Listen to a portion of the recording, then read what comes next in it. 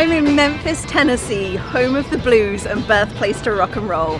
Music is definitely the soul of this city. There are infinite places to get your groove on. Let's check out the highlights. I'm starting my day at Graceland, home of the king of rock and roll, Elvis Presley.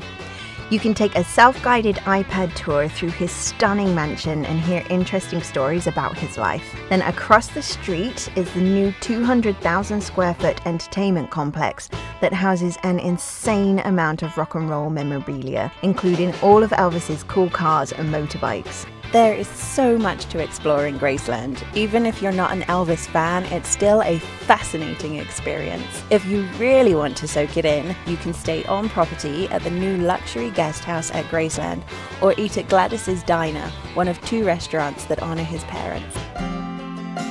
From music history to civil rights history, I am outside the National Civil Rights Museum, which is actually located inside the Lorraine Motel where Martin Luther King Jr. was assassinated. It's an incredible place to be standing. The museum showcases 5 centuries of civil rights and human rights history. There's such a variety of information: films, audio clips, stories, photos.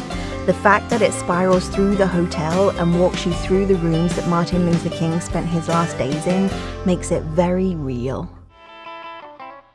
There's a great night scene in Memphis.